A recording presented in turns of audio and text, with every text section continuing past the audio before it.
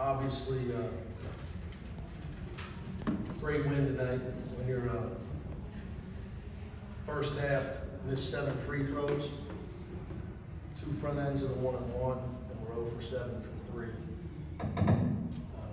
Everything you talk about as a coach, it's easier said than done, but you can't be offensive sensitive. And we were for a little while. That's why we got down 9. We were pouting because the ball wasn't going in. We stopped worrying about that. We started worrying about getting stops and rebounding. Eventually the ball's going to go in. Like I told them at halftime, I'd rather the ball goes in the second half. And it didn't really go into the last 10 minutes. But I'd rather, if you're going to have pick 10 minutes where the ball goes in, you want the last 10. So I think we made 4 threes, and I know they were all in the last 10 minutes. So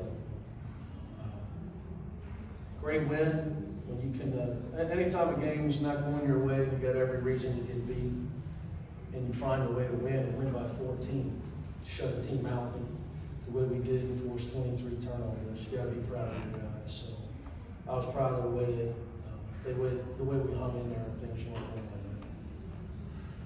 right. 18 offensive rebounds, pretty good. 46% of our misses. 55 deflections today. Season high. It was like I'm being a dead horse with this question, but them change the game on both ends. Yeah, I mean, he's got, well, they give Hyman's got 5 blocks. We have 11 block shots. But I agree with him. You know, like I said, I mean, Dev's got, he's a great athlete, young kid with a world of talent. He's still figuring it out. But obviously, we're a better team with him. Who else was high with deflections? Hyman had career high 17. Jalen? 10. We had a lot of guys had him tonight. So we were able to set up the press when the ball started going in. I don't know what the run was. But we went from down 6 to up 6 pretty quick. 17-0 run, 24 to 3. So you just got to keep battling. You got to keep battling, and regardless of when things go your way, you got to make them go your way, which I thought we did tonight. So really, really proud of tonight's win. Really proud of tonight's win. Win by 14. Hold the team to 54 points. Forced 23 turnovers. And just totally took a game that could have went the other way. And our guys, the players, refused to let it happen. So give them all the credit.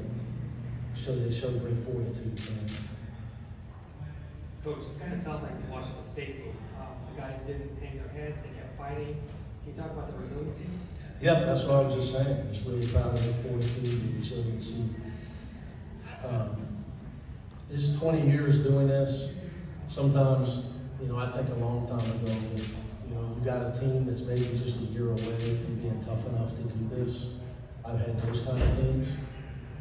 And then, when you have a team that can do this, they're old enough, they got enough character, they know how to do it, they're tough enough to do it.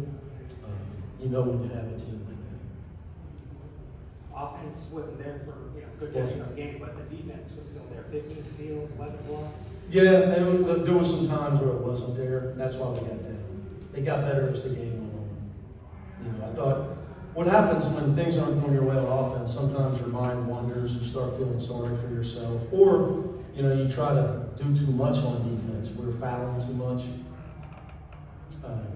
Jaime's overreading the steal and got back to work on that in bounds play. So it's like I told him in the timeout, I don't need heroes. I need soldiers.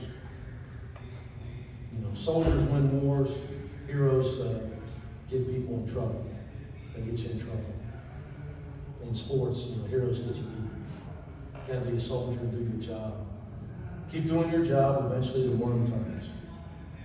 And if it doesn't, you still got to keep doing your job. Play the right way, you'll win the next one. But you can't start getting out of character and panicking. I thought we did that a little bit. We did that a lot, actually. That's why we're losing.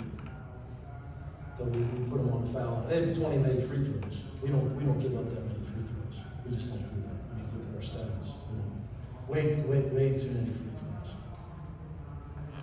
This kind of speaks not only the character of the guys and how much they like playing with each other, and how they hold each other accountable and building each other up and things like that. We're great.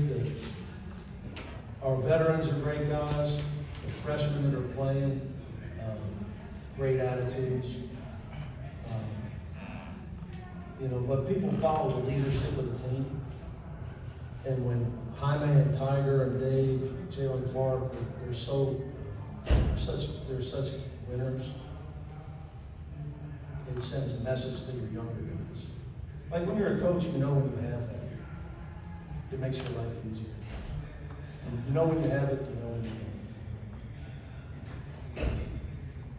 And you got a guy like Adam that's, he starts for us, and all he cares about is winning. It's unbelievable. One of the best attitudes of any kid I've ever coached.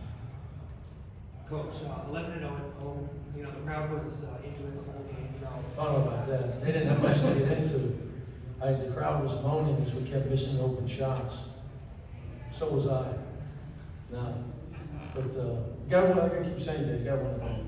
Because the road, like next week's going to be tough, guys. The road gets tougher. Sometimes the schedule dictates your record. It'll be a lot harder to win next week. We can't take our student body with us. Our student body is awesome. What impressed you most about Jaime's stat line tonight? 17 deflections, 13 rebounds. I know he can score. He's got to keep his confidence and shoot the ball when he's on balance. Because Jaime puts in the gym time. Jaime's as dedicated a player to being a professional as his maturity level. It's what happens when you stay in school. Like where Jaime goes to a winning team in the NBA next year, he'll be able to play for a winning team in a role because he's ready now. I mean, he has professional habits, maturity, the way he can pay attention, the way he can show up every day, the work every day. The young guys in the NBA, nowadays they take these kids when they're 18, 19, and they wonder why they struggle.